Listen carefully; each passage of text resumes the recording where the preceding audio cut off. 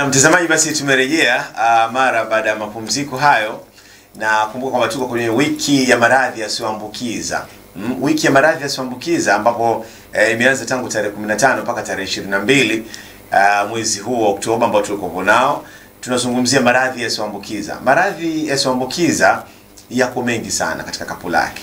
Na leo hii basi tumebahatika kuwa na msaidizi meneja huyu kutoka kitengo cha maradhi yasiyoambukiza Wizara ya Afya kwa Zanzibar, Bi Zuhura Saleh Amur, ambaye tuko naye hapa live kabisa. Tunazungumzia maradhi haya. Bi Zuhura, karibu sana. Asante sana Mark. Tunapoangalia maradhi yasiyoambukiza, ni moja kati ya maradhi ambayo tunasema kwamba ni fakiri.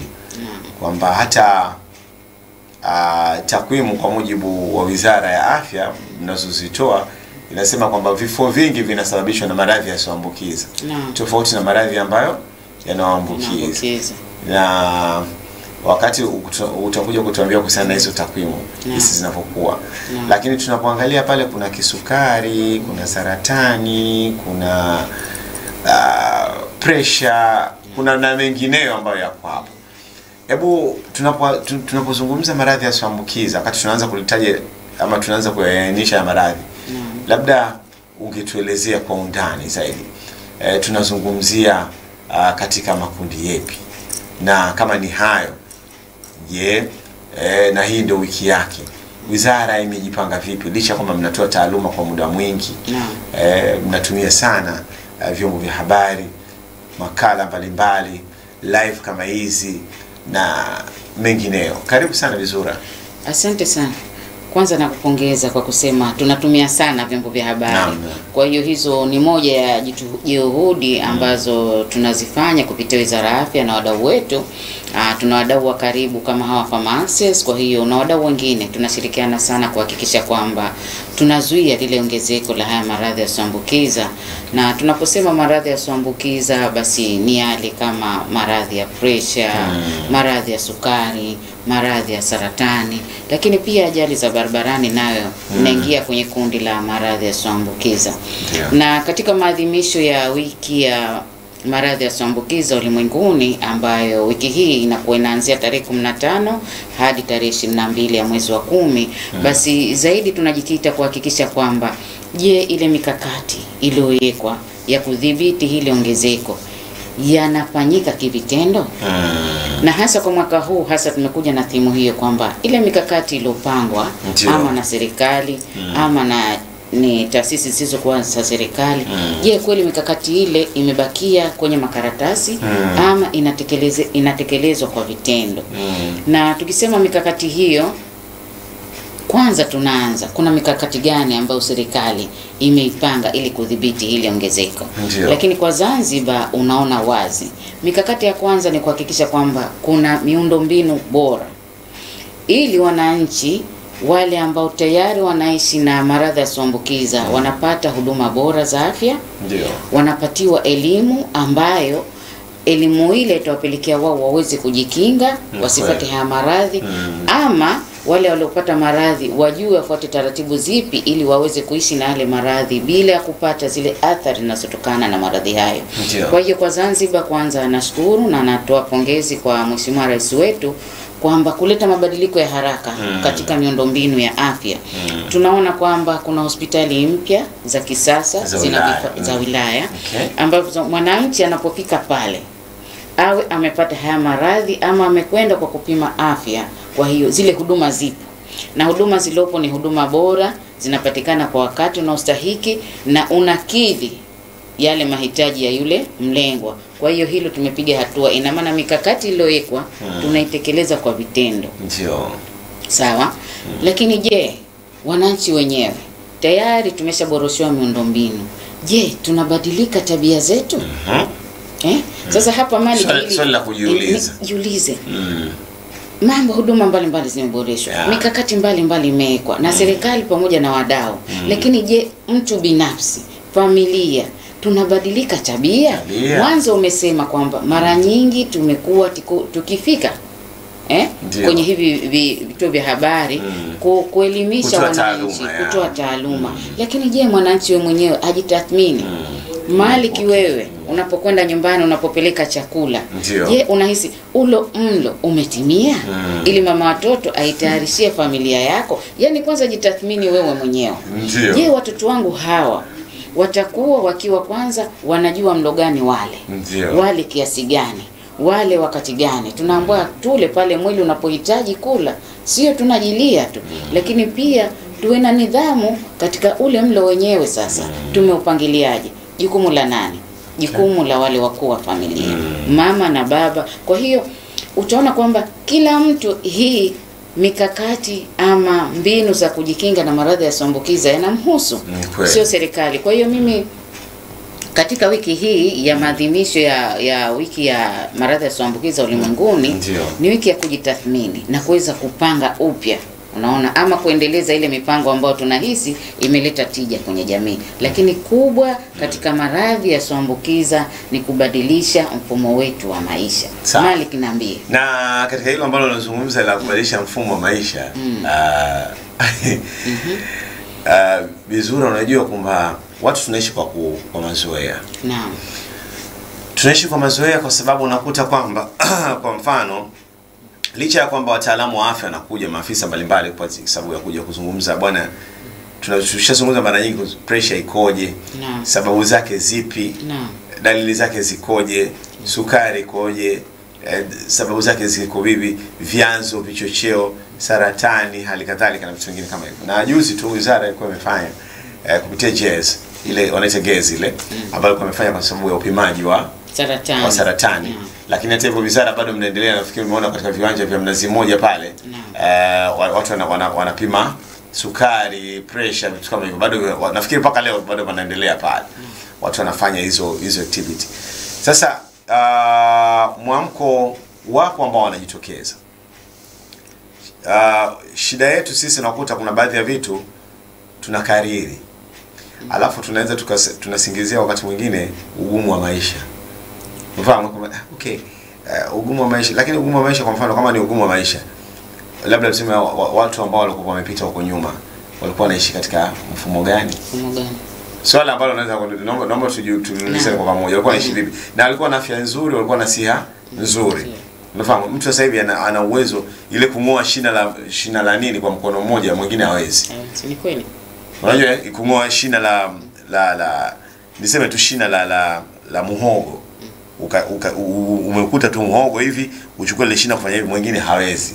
Anahitaji kisaidizi, aidha liletwe jembe ama liletwe chepe kwa ajili ya kuweza kupachimbwe ile apate mzizi. Wakati mtu zamani akikamata tu kitu fulani amekishia, kwa sababu mtu anakupa na nguvu za kutosha.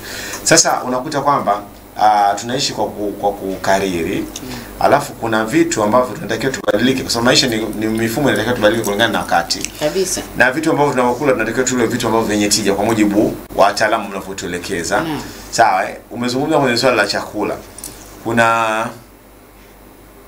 Kuna hii diet ile inaitwa diet, yani kwa maana vitu ambavyo ni variety. Tunashauriwa sana, kama mfano ima uwe mgonjwa wa sukari ama usiwe mgonjwa wa sukari, uwe mtu wa kawaida, ule chakula ambacho kama ni ugali kama ngumi, mboga ziwe nyingi, yani mboga iwe nyingi sana, na matunda pia yawepo, maji unakunywa kwa wingi. Sasa nani anafuata hizo format? Watu wengi unakuta kama mwingine asubuhi amepika hapa kwetu, tunakosa tunapokula format zetu asubuhi, mtu ashindilia urojo. Sio, unaelewa? Ndio. Piga urojo wake wa maana. Yaani urojo wake mwingine safari yake inakuwa ndefu. Kwa mchana ana kitu hapo. Au mchana anakuja kula, na usiku labda akija kula anakuja kula chipsi. Umeelewa? Kisha mwenza kuja kula chipsi, anapiga na juice, tena juice yenyewe ni juice ile ambayo sio ile juice safi ya kufanya kwa mkono, hapana. Juice ambayo tayari iko kwenye imepestiwa. Ama soda. Fahamu? Kitu ambacho tunasema kwamba kwa mujibu wa nyinyi wataalamu, tunaamini kinukuu kwamba mnatuambia kwamba ndani ya soda kuna vijiko 6, sio vijiko vingapi vya sukari, ambayo wewe kama unakunywa ile soda, maana yake kwamba na huna utaratibu wa kupima sukari, hujijui sukari yako wewe iko vipi. Kwa hiyo wewe una possibility ya kuongeza na ukaenda kufanya vichocheo vyako vya sukari kupandisha iko juu. Na tangu asubuhi unakuta kwamba una possibility ya kupata hiyo pressure, umekula vyakula ambavyo kwako kwanza mafuta mengi, hujapata kitu ambacho katika mwili wako. Unakuta kuna watu huo ndio mfumo wa maisha yao. Urojo, chipsi, soda. Hana vitu vingine ambavyo anakula vile ambavyo hivi kwake vinafanya. Ndio. Hiyo mboga hana muda. Na mboga kuna mtu anasema unakumbuka katika nyewe wataalamu mmoja alituambia hapa vizuri kwamba kuna mtu huyu hali mboga anaoja mboga. Ndio. Mboga tunachokiwa kwamba tule kwenye bakuli. Ndio. Iwe nyingi sana. Sasa nani ule unakuta mtu kama mtu anapika labda tuseme hicho kisamvu ama kitu gani kiko kidogo tu kimekaa kwenye nani. Sasa unakuta kwamba somo la ulaji mimi nahisi bado huku, yani huku nje bado hatujalielewa, na hatujalielewa wakati mwingine unakuta kwa sababu sisi tunaishi wakati mwingine tunaishi labda extended family. Ndio familia zetu tangu zamani. Ndio. Tunaishi extended family, kuna shangazi, mjomba na nani sio nani kaachwa karudi pale. Alafu karudi na mwana alivoolewa aliyopewa peke yake. Yeye karudi na mtoto. Na mwingine karudi na mtoto mmoja, mwingine karudi na watoto watatu. Sasa wako pale. Nyumba tayari ina variety. Sasa tuna uwezo wa ku afford maisha, yani sisi tukala kama watu. Tukila kuna matunda. Tukila labda mboga hizo mboga, mfano mwingine anauliza kama anambia mboga mali kuna zungumza mboga tu ile bakuli mtu na bakuli yake. Sasa yani tutapika mboga kwa kiasi gani? Ni kweli. Haya ni baadhi ya mambo ambayo watu wanahoje. Vizuri naomba tuyazungumzie kwa sababu ni vitu ambavyo leo tuko kwenye wiki ya non-communicable disease, yani wiki ya maradhi yasiyoambukiza, na tunazungumzia haya kwa sababu ni miongoni mwa vitu ambavyo leo ni mazungumzo. Leo hakuna topic. Mtazamaji. Ni mazungumzo, na una uwezo pia hata wewe kushiriki kupitia namba ya simu ambayo tunayotumia hapa. Ni 0714 75 45 94 ndio namba ambayo tunaweza kupiga simu live kabisa na wewe ukashiriki katika hilo. Jamani, wangapi ambao nyinyi mnatumia hiyo variety? Na kwa nini labda somo halieleweki huko nje, wakati hapa tuna wataalamu kila siku wanakuja kuzungumza masuala ya pressure, vichocheo, saratani na vitu kama kwako vizuri. Naam, tunarudi pale kwamba tubadilishe mfumo wetu wa maisha. Tusiseme kwamba jambo haliwezekani. Kwa sababu ukiangalia hata wenzetu labda baadhi ya nchi zilizoendelea na wengine na hii taaluma ambao wanaitumia kwa vitendo, hata ukienda kwenye mahoteli yao yale makubwa utaona unaekewa chakula cha wanga kidogo, lakini unatuliwa mboga tofauti, ama tunasema unaekewa na salad tofauti. Kwa nini? Ili kufanya ule uwiano wa chakula kinachotakiwa. Kwa hiyo na sisi mali tubadilike, na mapambano dhidi ya maradhi yasiyoambukiza yaanze na mimi. Ndio. Unaona? Yaanze na mimi. Tunasema tunajitathmini, je, mimi Zuhura ule mlo ambao uko nyumbani kwangu na utayarishaji. Ndio. Wanangu na wakuza wakiwa na tabia gani? Kwa sababu unajua mtoto unapomkuza ndivyo anaendelea kuishi vile. Umleavyo. Ikiwa una tabia ya kusema unapika mlo ambao tunapata na hiyo mboga kwa wingi, matokeo yake unajua mboga zina nyuzi. Kwa hiyo unapokula mboga kwa wingi unashiba haraka. Chakula kinafyonzwa kwa taratibu. Kwa hiyo vile virutubisho vyote vinapata kufyonzwa vikabaki mwilini, na kile kisichotakiwa basi kikatoka kwa utaratibu mzuri kutokana na zile nyuzi ambazo ziko kwenye mboga. Kwa hiyo kama ni choo, utajisikia unakwenda choo kwa wakati mzuri, unasema pengine mimi kila asubuhi napata choo kizuri, napata choo laini, lakini unaona siha inakuwa nzuri, uzito na urefu unakuwa ni wa uwiano. Kwa sababu nini? Tumeweka uwiano kwenye kile chakula chetu. Kwa hiyo hebu nianze na mimi, nije na watoto wangu, nije na baba watoto, kiasi cha kwamba, lakini tukisema mfano chumvi, unaona chumvi ambayo nitawazoesha mimi wanangu kula. Anapokuja mgeni akasema chakula hakina chumvi, basi ujue wewe uko vizuri. Unaona, kwa sababu umetia ile chumvi ya kiasi. Lakini akija mtu, kwa hiyo hata watoto wangu mimi hata watakapofika majumbani kwao watakuwa wanaendeleza ule mlo ambao una chumvi ya kiasi. Lakini anapokuja mtu akasema jamani chumvi, ujue sasa hapo umepitiliza. Pana tatizo. Na midomo yetu imezoea ile testi ambayo tumezoea tangu tukiwa wadogo. Kabisa, Kwa hiyo tubadilike, na hapa tumezungumzia zaidi mlo. Lakini kuna vitu vingine, matumizi ya tumbaku. Mali hebu niambie, wewe labda unajikita kwenye sehemu za starehe, unachanganyika, unakwenda kwenye mjumuiko, swali. Unaona hili tatizo na kurudia wewe. Je, haya matumizi ya tumbaku unayaonaje katika jamii? Matumizi ya tumbaku kwanza, dhana nzima matumizi ya tumbaku ambao leo tunazungumzia hapa, na mtazamaji wewe pia una nafasi ya kushiriki katika hili, ambao tunatumia namba ya 0714 hiyo 0714754594. utapiga simu kwa sababu ni mazungumzo. Leo tunazungumza, niko na Bi Zuhura Saleh Amur ambaye ni msaidizi meneja huyu kutoka Wizara ya Afya Zanzibar, ambaye tunazungumzia masuala haya. Labda nikirudi kwenye swali lako la msingi kuhusu matumizi ya tumbaku, kwa sababu sisi ni wengine ni wanaharakati, tunafanya shughuli mbalimbali, ni kwamba bado inaonekana jamii yani elimu ya tumbaku baadhi yao inaonekana kwamba bado, kwa sababu nikizungumza hivyo tumbaku leo tunaziona zinauzwa humu mitaani, barabarani. Ukifika wakati mwingine kuna Wamasai, kuna watu wengine wa kawaida tu wanaziuza. Tumbaku unaweza kusema hizo cigarette ni pati ya tumbaku. Watu wanavuta katika sehemu ambazo zenye watu. Kama leo panachezwa Simba na Yanga. Unafahamu? Leo ni Simba na Yanga. Watu wengi sana utakuta wanaangalia mipira kama sisi wanaume sehemu ambayo yenye mikusanyiko ya watu. Na mtu anapokaa kwenye watu 10, 15, wengine wanaweza kukuta pale hauwezi kupisha watu kuna watu yani umpishi mtu mmoja mtu wa pili anavuta sigara. Na anavuta sigara pale pale kwenye watu. Unafahamu? Wale wote wanapata fumes zile ambazo ile breath wanavuta ile pale. Na hiyo tumbaku kuja kuangalia bado ina matumizi mbalimbali. Watu wanatumia. Wengine wanatumia kama dawa ya mambo mengine. Wengine wanatumia kama vinogesho. Yani kwa siri, lakini unaona mtu anaponunua lakini anapoenda kutumia mwenyewe anatumia kwa siri yake ili kwamba aonekane kwamba bora katika maeneo yake. Lakini at the end of the day ni kwamba unaonekana kwamba tumbaku ni tatizo. Na tumbaku tunasema kwamba tukiangalia tumbaku kwa sababu inapelekea kwamba tatizo lake kubwa ni saratani.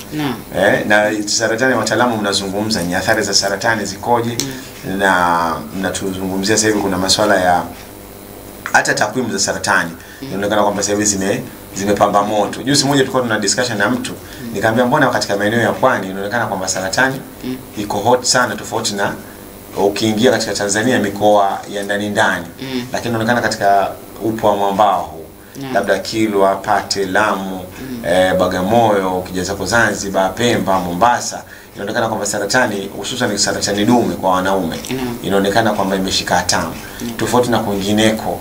Shida ni nini? Akaniambia akasema kwamba akawa na sababu zake za msingi.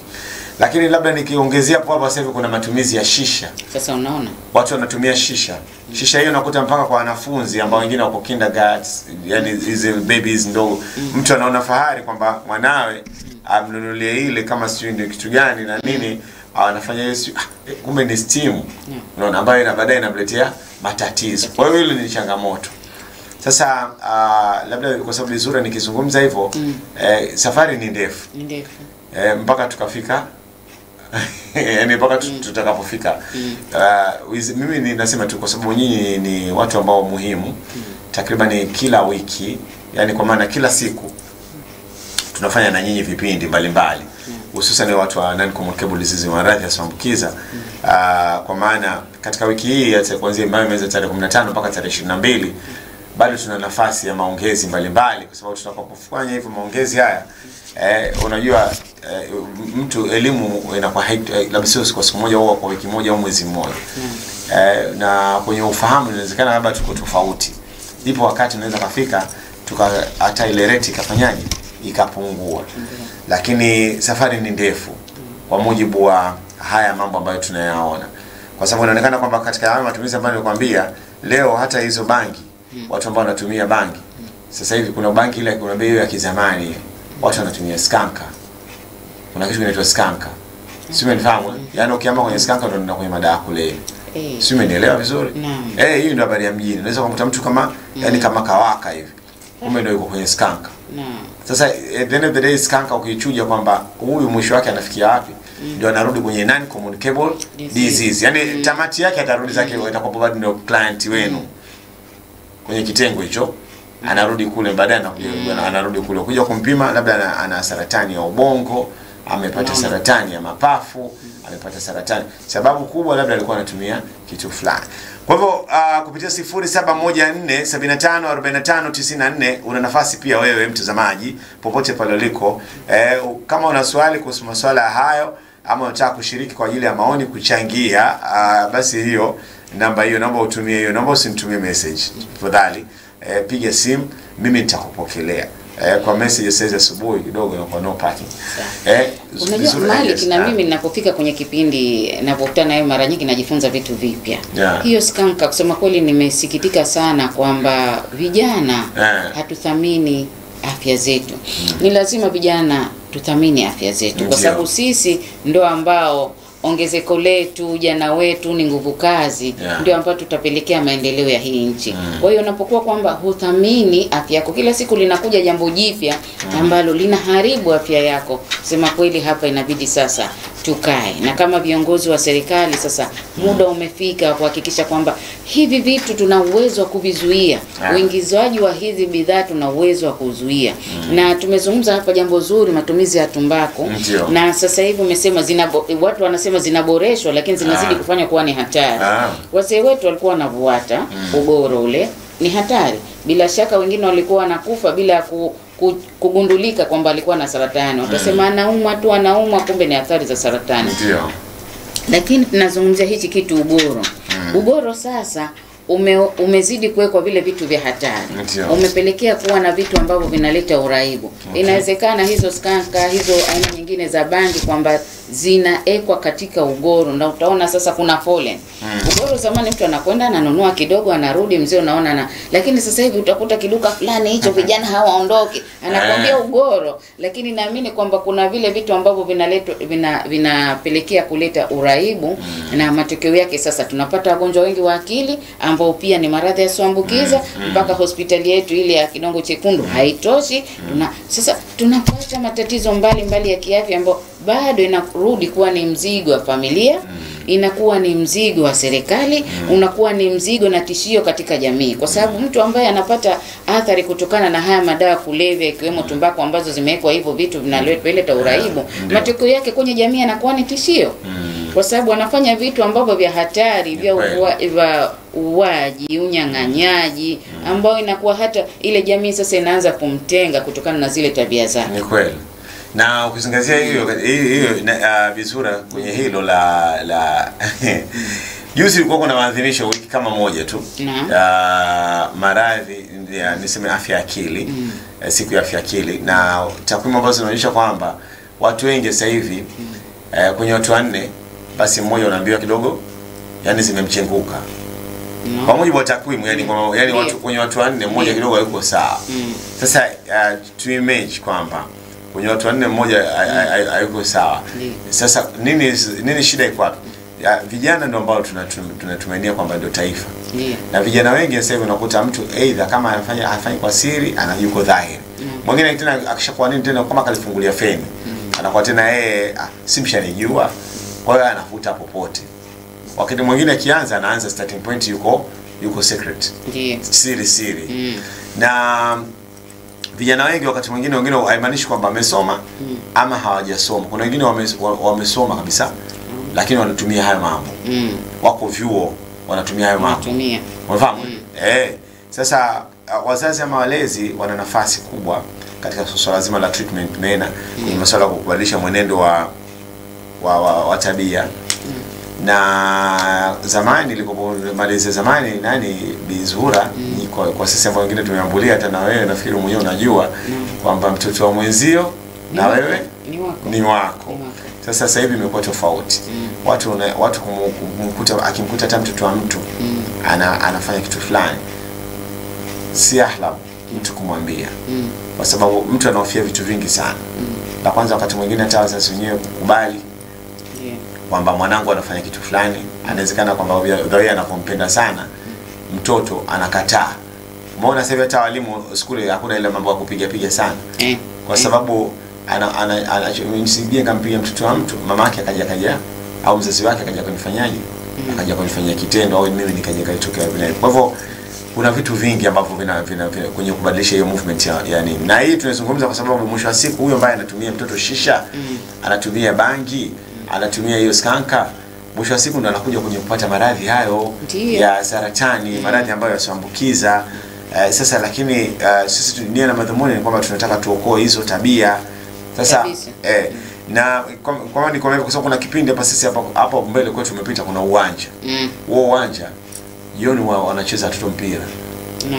Sawa, mpira kabisa unachezwa hapo. Na hawa watoto wanatumia hapo. Sasa live kabisa, yani watoto wadogo. Sasa unaona? Yani sisi kama labda ni hadithi ambayo sisi tunaona hapo live kabisa hapo nje. Sisi watoto wanatoka, kila mtu kutoka nje. Mtume yani watu wote wanashangaa. Na watu washafanya jitihada mbalimbali. Hivyo kuna mtu mmoja ndio kwa sana ana mpango mkakati wa kwenda kumuita mkuu wa wilaya. Aje siku labda afanye ziara kushtukiza aone. Yani kwamba hii picha hapa iko hivi. Kwamba hapa pana picha hii. Haya ni mambo ambayo kwenye jamii yetu watu baadhi yetu tunakuta kwamba wenyewe wazee hapa wanaona ya kawaida, yani washazoea, naona haya kawaida. Lakini kwa mtu mwingine mgeni akija anashangaa. Sasa huko tunaangalia mazingira, kijiografia, mazingira ya nchi tu. Ndio. Sasa tulianza kwenye masuala ya chakula. Tumekuja mazingira ya nchi. Bado kuna vitu vingine ambavyo tunapokwenda pia na wenyewe vinasababisha katika movement ya kupata maradhi yasiyoambukiza. Ndio. Vizuri sasa hivi tukiangalia kwa swala zima la hypertension, kuna mambo mengi. Kama yapi? Wakati watu wengi sasa hivi wana hypertension, unakuta kwamba kubadilika kwa tabia. Kwa mfano kama wewe mzazi ama mlezi, hamna mtu ambaye anataka mwanae labda aharibikiwe. Kabisa. Kila mtu anataka mwanae afanikiwe. Sawa, iwe mwanamke, iwe mwanaume. Sasa mtoto anapokuja anabadilika ule mwenendo wake, kwa mzazi anaanza kupata hypertension. Unaona? Mwingine anakuja tu kuja kwa msongo wa mawazo. Mwanao kafanya kitu fulani, pale anaanguka chini mzazi. Kuna watu tumezika hapa. Ndio. Wako wamepata yani hiyo nini? Haya, ukija kutizama kwenye eneo hilo kuna mambo ya mapenzi. Mapenzi, mtu kaachwa. Hajakubali ile hali. Ndio. Anaenda kwenye afya ya akili. Sio, nielewa vizuri. Ananiachaje kwa mfano? Ananiacha. Yani anajidhuru, anajiua. Yote ni miongoni mwa baadaye anakuwa client wenu, unajua. Ndio. Anakuwa anarudi kuwa client wenu. Anapata pressure pia. Ndiyo. Kwa sababu tu mimi tangu niacha, moyo wake akimuona fulani moyo wake una nani, wapo masuala ya ubakaji yanapelekea kuingia kwenye msongo wa mawazo, kapeleka kupata sukari na pressure. Sasa kumekuwa kuna mifumuko mingi. Sasa unafikiri wiki hii ya maradhi yasiyoambukiza vizuri mna nafasi kubwa sana. Sijui mmeipanga vipi katika kupita humo mitaani wakati mnaenda kufanya hizo amshamsha za utoaji wa taaluma. Sijui mmeipangaje na kwa sababu unaona mambo ni mengi. Alafu mwisho wa siku ya maradhi yasiyoambukiza yote yanaingia kwenye kapuleni. Kabisa. Na hapo umezungumza jambo zuri kwamba sio kitengo tu cha maradhi yasiyoambukiza ndio waoneshe hizi jitihada za kupambana na haya maradhi, lakini waandishi wa habari, watu wa usalama wa barabarani, viongozi, watunga sera, hao wote na maana waitumie hii wiki kuitanabahisha nini jamii, nini serikali imejipanga, nini mdau imejipanga, nini wadau wetu wa maendeleo wamejipanga, ili kuhakikisha kwamba katika hii wiki kila mmoja katika maeneo yake, katika responsibility zake, anahakikisha anaonesha hizo juhudi zake katika kupambana na maradhi yasiyoambukiza. Isiwe ni kitengo tu cha NCD.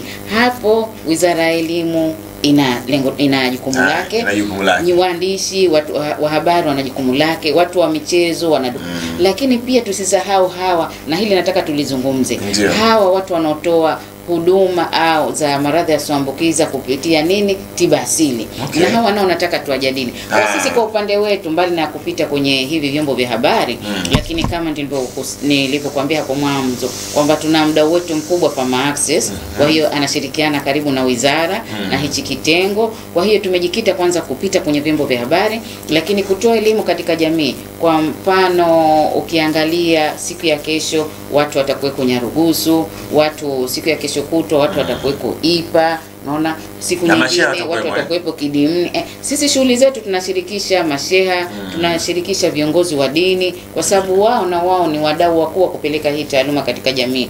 Kwa hiyo katika hizo shughuli tunakuwa tunatoa elimu ya afya, tunakuwa tunapima haya maradhi ili tuweze kugundua mapema, na yule ambaye hajijui aweze kujitambua kabisa. Na kama bado hajaingia mguu mmoja nje mguu mmoja ndani, basi aweze kurudi, asiweze kupata haya maradhi.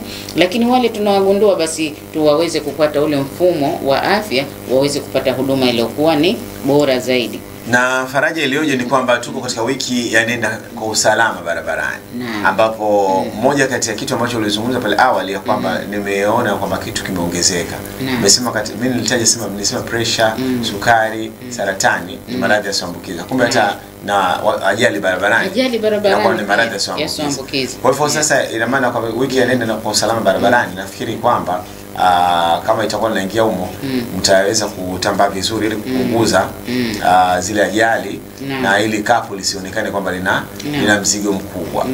Na nafikiri mtakuwa mnafanya kazi vizuri tu na watu ambao wanahusika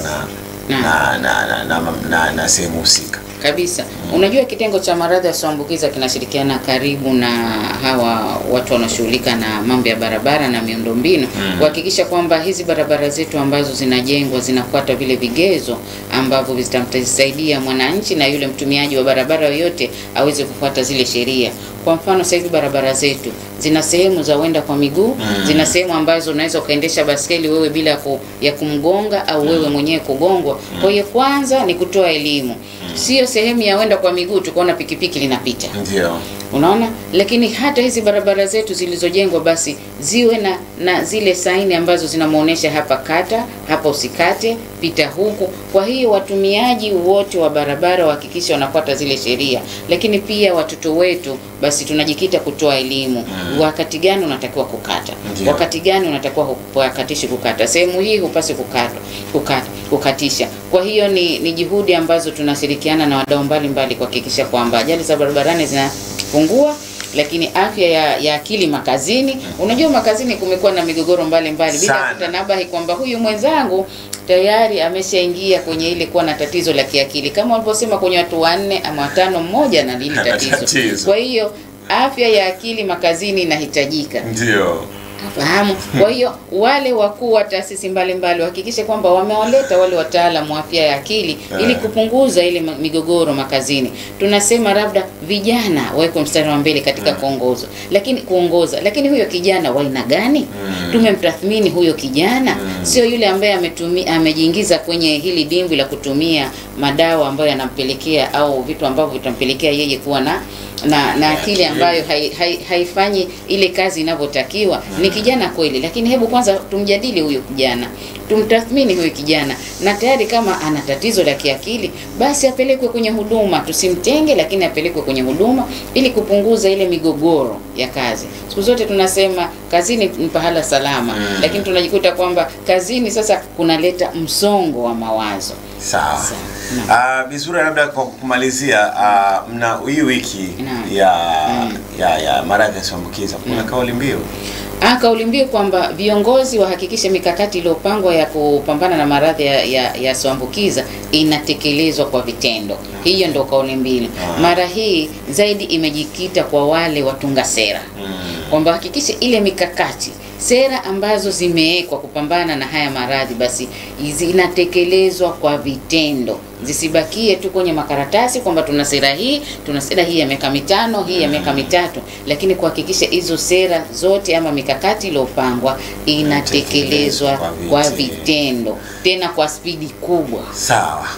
Basi anaitwa Zuhura Saleh Amur ambaye ni meneja msaidizi kutoka Wizara ya Afya, na tumekuwa tunazungumza kuhusu swala zima la maradhi yasiyoambukiza. Kumbuka kwamba kuanzia tarehe 15 ya mwezi huu Oktoba mpaka tarehe 22 basi tuna nafasi nzuri ya kupeana taaluma tukiwa kama sisi vyombo vya habari, wanaharakati mbalimbali, wewe mama mlezi huko nyumbani, basi ukipata hapa kidogo basi gawana na wenzio.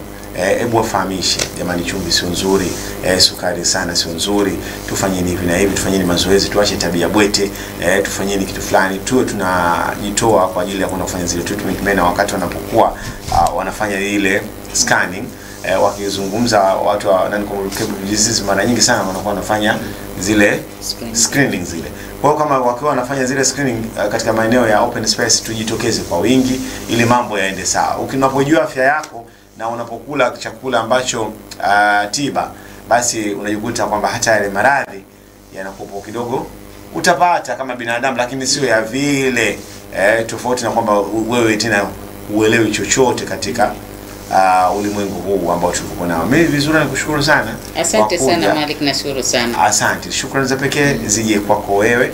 Lakini kwa sasa tunapata mapumziko mafupi. Tutakaporejea hapa tutarudi na ndugu zetu kutoka ZAK ambao wao ni miongoni mwa watu ambao wanakwenda kufanya unajua sasa tuna mabadiliko ya tabia nchi. Na nafikiri vizuri hili pia nalo la kuhusu. Naam. Sawa tutakuja kuzungumza naye kwamba mabadiliko ya tabia nchi pia yanapelekea wakati mwingine hata mambo mengi tu yani kimazingira, vyanzo vya maji kukauka, wakati mwingine mafuriko yanaweza katokea bila sababu. Mabadiliko ya tabia nchi, alafu kuna ile green Zanzibar ya green, sisi tunataka ni sera ambayo inafanywa kwa sasa hivi, tunaiunga mkono kupitia wizara kupitia ofisi ya makamu wa kwanza. Lakini sasa hao ndugu zetu kutoka taasisi hiyo ya Zaka na kama Zanzibar na kushirikiana na pamoja na asasi nyingine za kiraia, wao wanakuja kwa ajili ya kuondosha haya matatizo. Wao wanatoa taaluma, wana kongamano lao. Kwa hiyo watakuja hapa kwa ajili ya kutoa taaluma kuhusiana na masuala mazima ya Zanzibar kijani. Na jinsi gani tunataka turudishe Zanzibar na asili yake. Kwa hivyo ni pati ambayo nzuri katika swala mazingira na nafikiri mazingira na sisi masuala ya afya kabisa, ni vitu ambavyo vinaendana kabisa. Sawa, tunapata mapumziko hayo. Tutakaporudi hapa tutarudi kwa ajili ya mazungumzo na wageni wetu.